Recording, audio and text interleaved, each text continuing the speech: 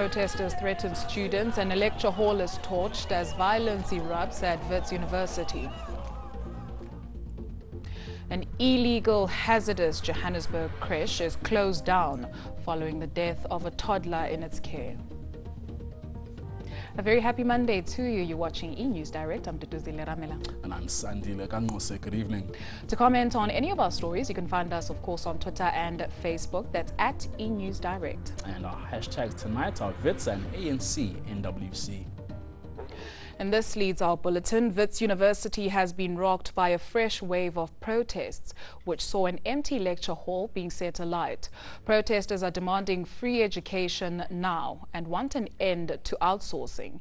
It started when they threatened staff at the fees office this morning. The institution says most of the issues raised by the protesters are already being addressed. Wits says the protest action violates a court order and security has been deployed to stabilize the situation. University spokesperson Sharona Patel believes that some of the protesters are from other universities and political parties. We believe that today's protest is politically orchestrated. We believe that it's part of a larger campaign with larger national objectives. We are seeing individuals from various political parties, from various universities, so not just Wits people here. We are seeing members of COSAS, for example, on our campus as well, which is quite worrying. And it's for this reason that we believe that it's not a Wits issue, but that they are using our campus as a flashpoint to launch a larger campaign. A Johannesburg crèche where a 19-month-old toddler fell into a pool and died has been shut down. Authorities say the facility was not only operating illegally, but also was a hazard to the children. Owami Ndlovu was a few months short of his second birthday. His father entrusted his care in the hands of teachers at the Rose Day Care Center in Bramley. But last Wednesday, his little boy died after drowning in a pool on the crèche's ground. My son was negligent. He left for some time because they forgot about him till he went out to the pool. That makes me a worry. How did he escape from the pool? Was down there till he reached there and they were not looking for him. Because a kid can disappear 3 minutes, you must be knowing where he is.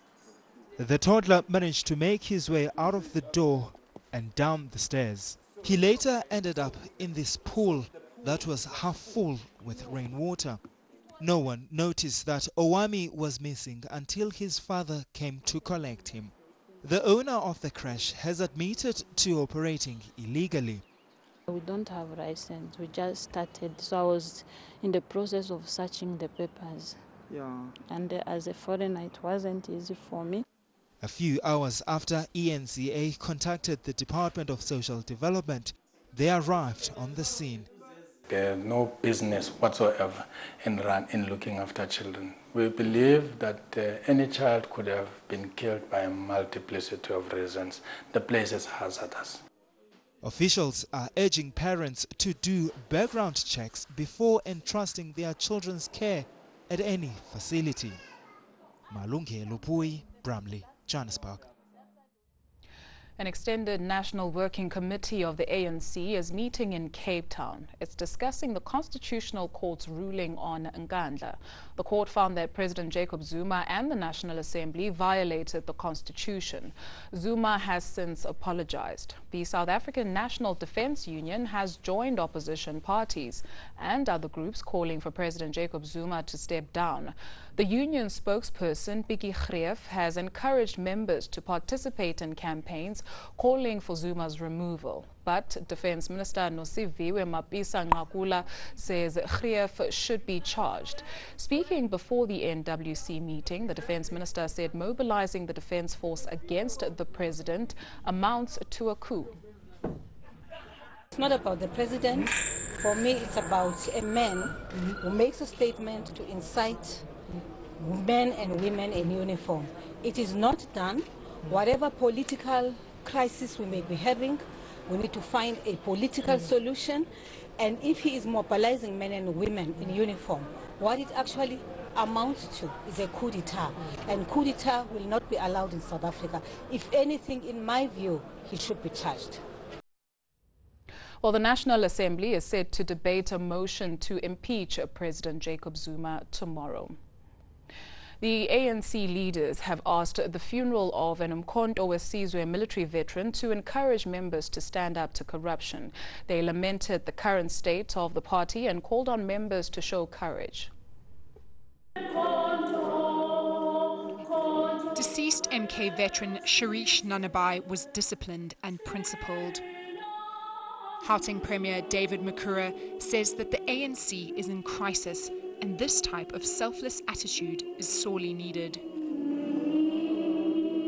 There was never dissonance between what the ANC feels and what it says and what ordinary people feel. And when there is such a dissonance, we must be worried as ANC leaders and ANC cadres and ANC members.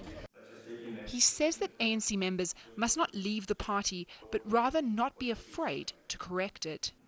The Constitutional Court judgment is a statement that we have missed a step. We must retrace our step.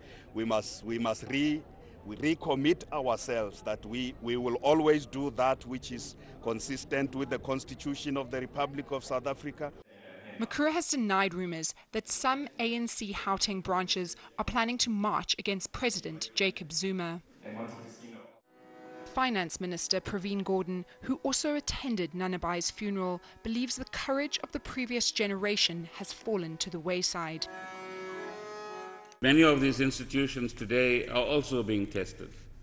They are also being influenced, or attempts are being made to influence them to do the wrong things and not serve the democracy that Sirish Bhai and others have fought for, and instead serve selfish interests. Gordhan says he's seeking to insulate our generation against corruption. Teresa Taylor, Johannesburg. President Jacob Zuma's nephew, Khulubuse Zuma, has been named in the Panama Papers leak. 11.5 million documents that exposed how the rich and powerful hide their wealth offshore were leaked today. The list also includes aids to Russian President Vladimir Putin, world leaders, and even celebrities, including soccer superstar Lionel Messi. Zuma has fobbed off the revelation, saying there's nothing to it. He has not been accused of any illegal activity in relation to the offshore accounts. Khulubuse Zuma now has something in common with world leaders David Cameron, Vladimir Putin and Xi Jinping. They've all been mentioned in one of the largest data leaks in history. The documents are from Mossack Fonseca, a Panama-based law firm. They indicate that Zuma was authorized to represent Capricat Limited, one of two offshore companies involved in oil deals in the Democratic Republic of Congo. Hundreds of billions of rands traverse the South African and global economy every single day. But it's not always known how that money was earned, what it will be used for, where it will be spent, or most worryingly, who the money is connected to. There is no evidence of wrongdoing by Zuma or any of the other names mentioned. But it is a well-known fact that offshore investments often serve as a front to hide dodgy dealings. It seems to us that there's a fine line that can emerge between doing business legitimately or lawfully and hiding, as it were, unlawful activities under the cloak of confidentiality. Often companies around the globe pursue tax avoidance strategies and choose the offshore option to look after their bottom line. What I think is interesting from an ethical point of view is that increasingly we're outraged by it. We're saying these are companies just, finding clever ways of getting their incomes or their revenues into lower tax regimes. And of course, for a developing country such as ours, that loss of tax revenue is a real issue. The International Consortium of Investigative Journalists worked with over 100 media partners around the globe to uncover this story and has promised further revelations from Zimbabwe, Kenya, Nigeria and South Africa later this week. Nicolaus Bauer, Johannesburg. International headlines now, and the first boat carrying refugees deported from Greece has arrived in Turkey as part of a controversial European Union plan. Under the deal, refugees arriving illegally in Greece will be sent back to Turkey if they do not apply for asylum or if their claim is rejected. And for each Syrian migrant returned to Turkey, the EU is to take in another Syrian who has made a legitimate request. Today's first group sent back from Greece included nationals from Bangladesh, Sri Lanka and Morocco, but no Syrians. And Brussels Airport has reopened for 3 flights amid tight security controls, just 12 days after the suicide attacks that killed 16 people there. Stringent new checks were put in place at Zaventem after police threatened to go on strike if security was not improved. It's hoped the airport will be back at full capacity in time for the start of the summer holidays at the end of June. Meanwhile, Tutuzile is standing by with all their social media. Indeed, thank you so much, Sandile. And as we told you a little bit earlier in the bulletin, Wits University today saw a re-emergence of the Fees Must Fall movement. A group of protesters disrupted university programs and the lecture hall was set alight. Social media users asking why now and whether the Fees Must Fall movement has been hijacked to fulfill greater political agendas. And moving on, EFF leader Julius Malema claims he was pulled over and confronted by armed officers in an unmarked vehicle in Sandton last night. He says officers pointed their guns at his car and forced him out. Malema alleges that the officers then claimed it was a mistake. Police Minister Nathi Nhleko has called on Malema to open a case, but his party says he won't lay any charges. That's because he doesn't trust the SAPS. Remember to comment on any of our stories. You can, of course, find us on Twitter and Facebook. That's at eNEWS Direct. Or you can head on over to our website, that's enca.com/direct. Do stay with us for your business news after this, as well as your detailed weather forecast.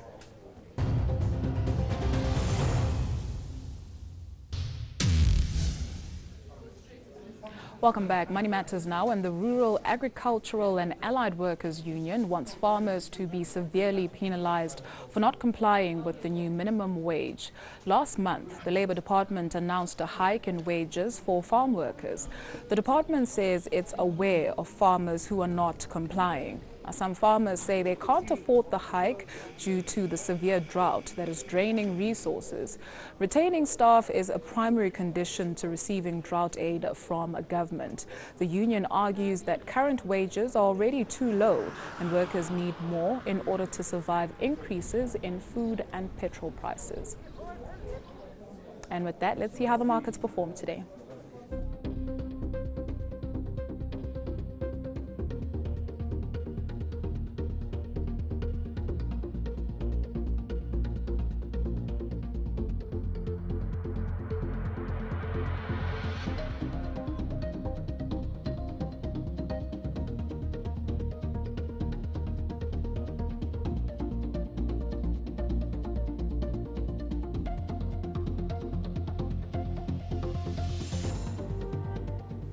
Let's check in with the Weather Center now. Here's Candace.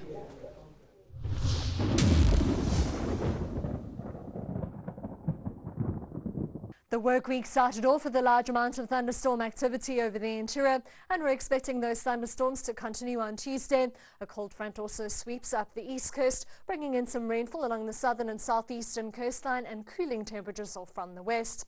It'll be an overcast and wet day around Lesotho, and that's a combined effect of the cold front as well as a band of thundershowers extending over the northeastern and central interior.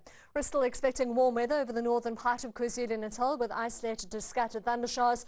You'll see cloudy and wet weather over the southern parts with widespread thunderstorms and the possibility for heavy rainfall over the southern part of KwaZulu-Natal as well as the northeastern part of the Eastern Cape. We're expecting thundershowers over the interior, but with the possibility of rain as we head towards the coast. A high of around 20 degrees for the southern Cape coastline with the possibility of rainfall on Tuesday. Mostly sunny and mild for Cape Town at 23 degrees. A slightly cooler day for the northern Cape on Tuesday, 27 for Uppington and Prieska, with thundershowers in the forecast for Potchefstroom and Kimberley. Isolated to scattered thunderstorms thunderstorms are forecast for the Free State, 23 degrees for Bloemfontein. You'll see highs in the upper 20s for the northwest with a mostly cloudy day and isolated thundershowers on Tuesday. We're expecting dry weather as we head towards Limpopo, just shy of 30 degrees for Polokwane, with the rest of those highs in the low and middle 30s. Dry weather is forecast over the northeastern part of Mpumalanga, but with isolated thundershowers for the rest of the province. We're forecasting partly cloudy weather and a 40% chance of thundershowers for Gauteng, Johannesburg and Soweto at 26 degrees, and Pretoria warming up to 28. On Wednesday, though, we're expecting cloudy, wet and much cooler weather over the northeastern and eastern part of South Africa. Highs will only make it into the teens for Gauteng. Sizzling hot, though, over the western part of the country all the way through to Thursday, whilst things remain cold and wet, particularly over the eastern half of South Africa. That's all from the Weather Centre for now. Have a great night.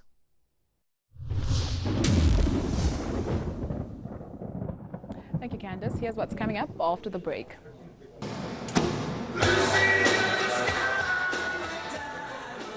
The legendary Beatles studio sessions at Abbey Road come alive again in London.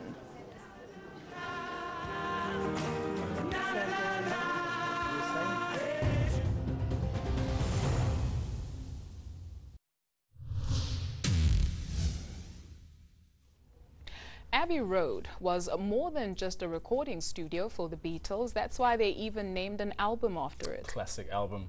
And now the hit-making era of the 60s has come alive again with a live restaging at the Royal Albert Hall rather, in London. Following casting sessions around the world, the show's producers found their Fab Four. And they're taking audiences back in time to when the Beatles recorded their famous hits at London's Abbey Road studios.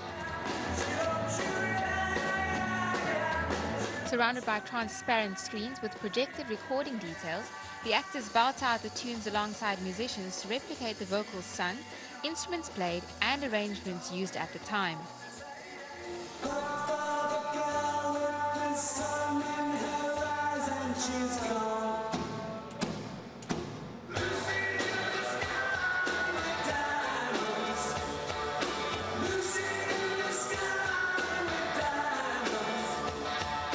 The show's creative consultant is the former sound engineer at Abbey Road.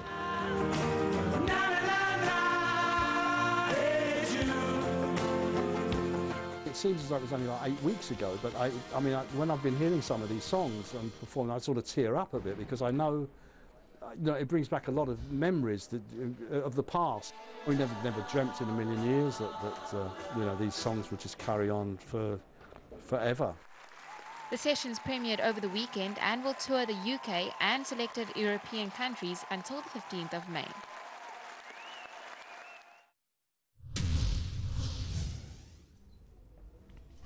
Here's a reminder of the day's top stories before we say goodbye. Protesters threaten students and a lecture hall is torched as violence erupts at Wits University.